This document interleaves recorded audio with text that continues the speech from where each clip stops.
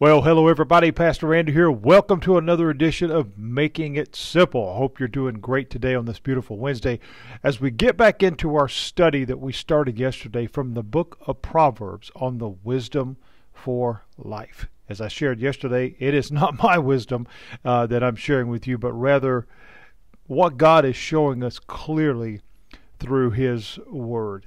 I want to apologize. Yesterday, as I look back after putting it out and whatever, I realized the quality of that video was not as good as one that I would normally put out. The audio was not in sync with me, so it looked almost like an old Chinese movie. You heard the voice and then the lips would come later, so I am sorry for that. I think there was a technical glitch with my equipment yesterday, but hopefully today we don't have that same problem. Wisdom for life. When we think of that word wisdom, it really has a simple meaning. It is the application of knowledge. What have we learned? What do we learn? But then what do we do with it?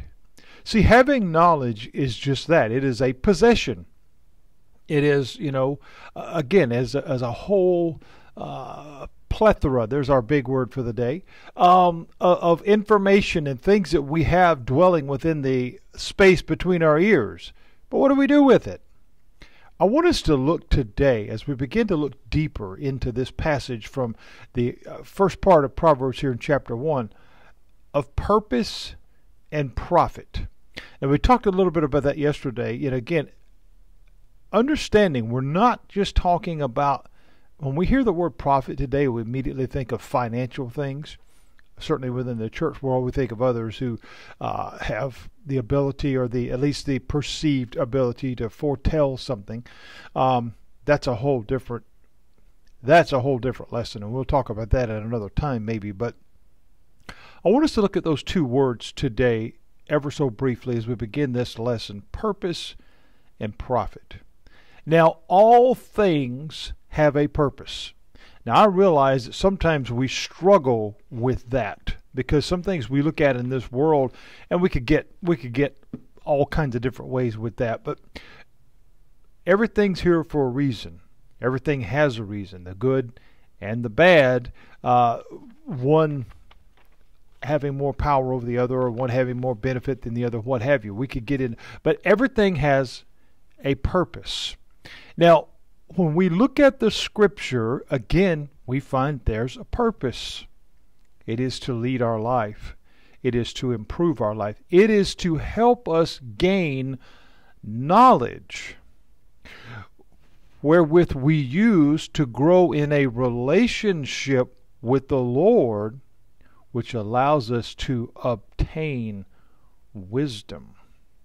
Solomon, the writer of the Proverbs, he was given what one would call a momentous opportunity, an incredible opportunity, as God would say to him, "What do you desire?"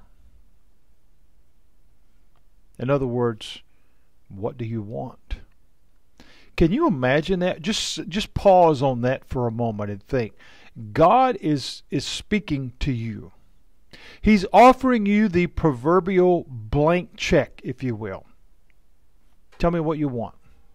Tell me what I can give to you.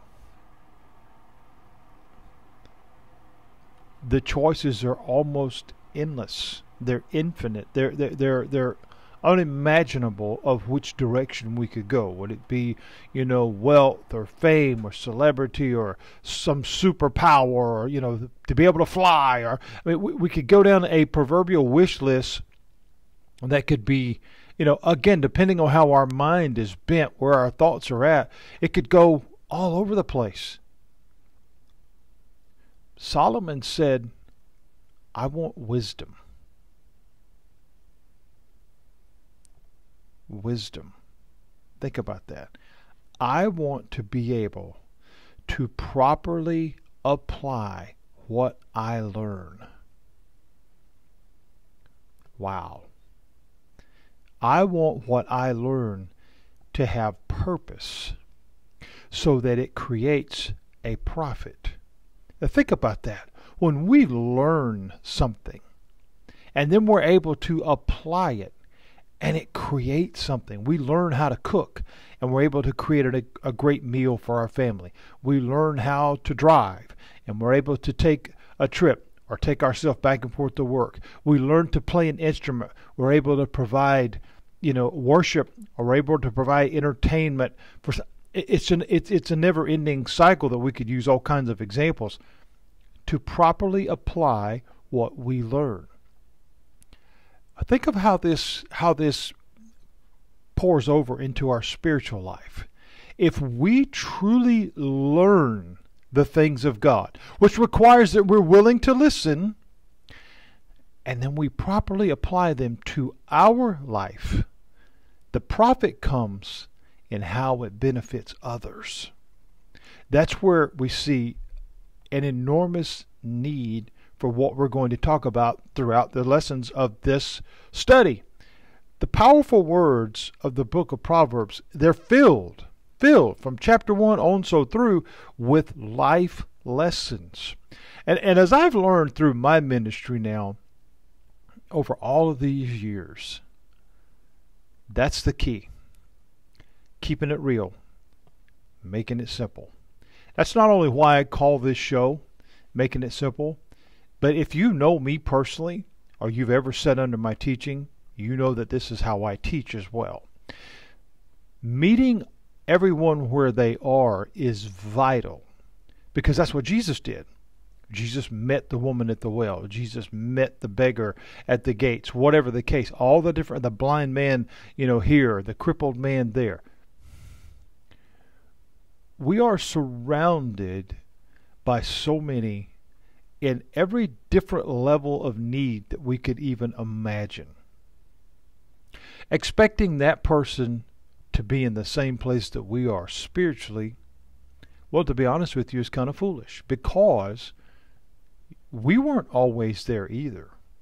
We struggled with those times of desperation, those times of hopelessness, those times of not having any wisdom at all. It's a process. It's a step-by-step place of getting there. That is not an arrogant statement. That is not a I'm smarter than you, or I'm more spiritual than you. No, that's pious, and that is wrong. That's not of God. When we look at life lessons, it is, again, learning. Wisdom does not come until we apply. The insight that we see here on finding purpose and creating profit is amazing when we allow it to sink in. What we have to conclude at the end of all of this as we study this is we need the wisdom of God in order to lead profitable lives. You may want to write that down. We need the wisdom of God to lead profitable lives. In other words, friends, if we're going to accomplish something in this life, and I don't mean just a career goal or climb Mount Everest or win the Boston Marathon or whatever, but if we're going to leave something behind, if we're going to be a comfort or a profit or a help to others, it all goes back to what we've learned and how we apply it. If what we have learned is conniving and scheming and deceit, and that's what we pass on to others, then that cycle continues. If what we have learned is good and profitable for others and to benefit their lives and draw them closer to Christ, that is what we leave to others. When we understand doing this on our own, life as it is, we develop and create the things that we surround ourselves with. If we surround ourselves again with dishonesty, negativity, scheming, and all those other things, that's what we create, a continual cycle of that. And that is equating what Jesus talked about, building a house on the sand. And eventually, that house falls down. But when we build our house on the rock, the wisdom of God, that house will stand regardless of what comes, no matter how strong the wind blows, how hard the rain pounds, it stands. Purpose and profit. How does this work? What is being said here? The purpose of the Proverbs, as we study through all of them, and as we look through the words that were given, we see that the purpose of it is to teach the wisdom of God. That's what it's for. That's what it's there, to teach the wisdom of God. Again, we can look just briefly. It says to know wisdom and instruction. Okay, that's the knowledge that we gain. To perceive the words of understanding. To receive instruction and wisdom, justice, judgment, and equity. Think about what the purpose is: to learn the wisdom of God, because God's application of knowledge is exactly how we learn. Many struggle in this life by seeking their purpose. Of course, popular books have been written about it, and Bible studies have been written about it, and church movements started over that very word. The why am I here? What is my purpose? And so on. And I'm not going to get into glorifying that, but everybody, believer and non-believer alike, looks for their purpose. Why am I here? What am I supposed to do? But friends, when we come to know God, when we come to be a child of the King, when we become to understand whose we are and who we serve, and we become that ambassador, that representative, we don't just have a purpose. We've got a certain purpose. And that is to understand and to fully grasp that we need God's instruction. We need God's wisdom so that we can be a proper ambassador, so that we can be a proper representative and show others not just what we've learned, but what we've become. Giving our hearts and lives to Christ is not just a statement. It is not just a regurgitation of something that someone else has told us to say, but rather a voluntary response to the call of God on our heart when we hear those two beautiful words, follow me. Because when we respond to that, and if we're truly following, then we begin to learn. We begin to emulate what we see, what we hear, what we watch. And as we learn, we grow.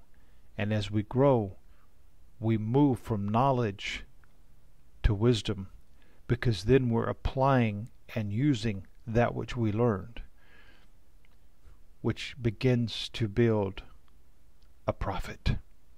Everything has a purpose that should result in a profit. We'll talk more about that tomorrow. God bless you. Thank you for joining me here at Making It Simple.